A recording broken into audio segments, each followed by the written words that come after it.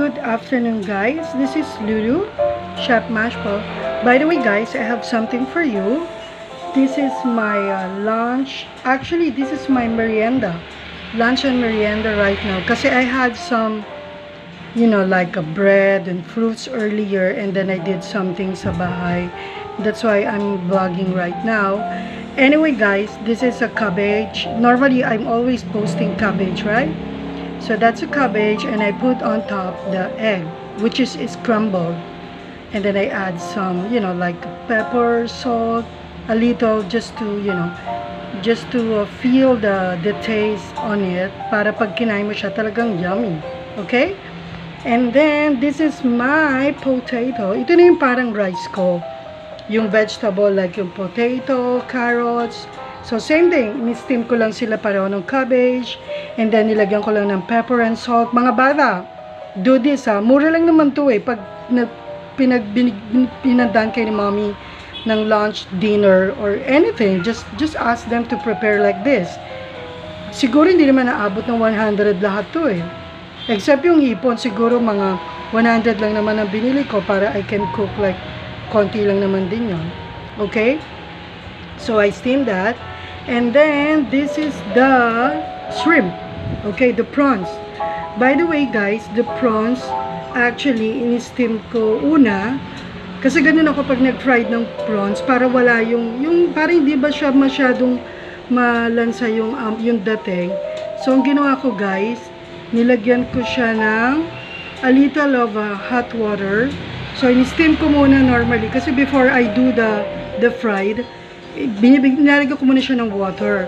So, papatuyuin ko siya. And then, afterwards, doon ko ilalagay yung like the pepper.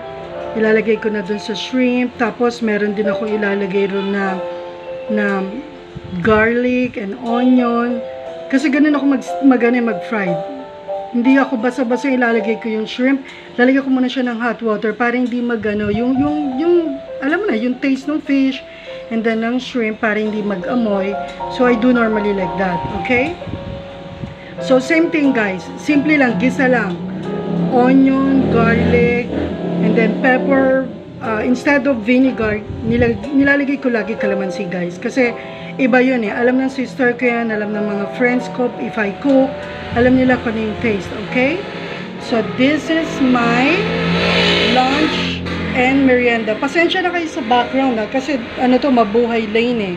So that's why ang daming dumadaan ng mga sasakyan dito. And then, so this will be my merienda. Lunch and merienda right now. So I guess, guys, it's better if you, like what I told you, if you do plating before you eat, whatever it is, kahit ano pa yan, kahit tuyo, tapos may fried rice kayo, siguro gagawa ko ng mga breakfast ng ganon. Yung mga dilis, tuyo, para at least makita ng ibang mga, ibang nationality na married to foreigner, na talaga yun yung pambansang food natin pag breakfast. I'm gonna do that. Anyway, guys, obviously, you know what's going on right now in Manila, Philippines. So, I have lots of friends. They're asking me if kamusta daw ako, family ko, friends ko, and all. I told them, we're thankful in Manila, but some in Manila places, medyo binaha. Kami naman natakot lang kami sa hangin. Although may mga bubong talaga nagliparan dito. Yung gate, nasira yung gate namin sa bahay sa kabila. Kasi nga, diba, at the moment parking yun, hindi pa namin napapagawa. But God is so good. Okay lang. Kaya lang, guys, I just wanna pray. Let us pray, guys, for other provinces like yung Cagayan. Kasi hindi naman ganun daw totally yun. And then, yung Marikina, Marikina, Cagayan, lahat ng mga outside the province natin, grabe na. Parang nagiging water ng buong Philippines na hindi mo maintindihan, which is sana wag naman. Siguro, guys, I guess, we need to change ourselves. Kung alam mo siguro, kung ano yung personality natin, we just move on. We just add whatever it's better for all of us. Kung, like what I said sa other vlogs ko, kung mabuti ka, guys, pagpatuloy mo yung kabutihan mo. Kung medyo how do you call that? Opposite yung ginawa mo, bumalik ka sa dating maganda. Kasi guys, God knows whatever we're doing right now. Honestly, tama yung sinabi ng magulang natin. Kung ano yung tinanim mo, ayun ang anihin mo. Kung ano yung ginawa mong kabutihan, papalit rin ang kabutihan yon. So, sabi nga nila, what goes around comes around, okay? So, siguro in a relationship, whether husband, wife, whether girlfriend, boyfriend, whether other relationship, like opposite sex, siguro pag alam nating mali, guys, wag na lang natin gawin. Kasi like me, no? I'll tell you the truth, guys, ha? Kaya siguro naging ganito, kasi I spend my time with my father. Kuya, since wala na sila, talaga I spend all my time with my family. Alam ng mga kapatid ko yan, shout out to them. Kasi sinabi ng magulang namin talaga na, anak, like me, sinabi niya, Lu, kung maghahanap ka ng boyfriend or mag-aasawa ka, o boyfriend mo na, wag daw ako pipili ng merong asawa o may girlfriend.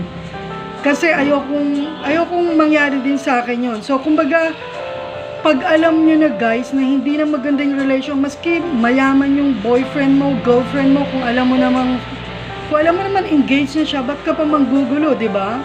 Guys, I'm just telling this lang kasi this is part of our lives, di ba? So siguro maski opposite sex, pag alam mo may relation na, wag ka na maki-eme-eme. 'Di ba? Kasi ano yun eh, walang lihim na hindi nabubunyag, guys. Totoo 'yon. So siguro para sa akin, no, I just wanna tell this to everybody. Kahit sino ka pa, pag alam mo may girlfriend, may boyfriend, wag ka nang umema ba. Kasi magkakagulo talaga lahat. So I guess kung sino man yun, siguro magkaroon naman sana ng konting, you know what I mean? Kaya tulad ngayon guys, tignan mo, ang dami mong ininvest, ang dami mong biniling properties, luxuries, tumira ka sa magandang bahay.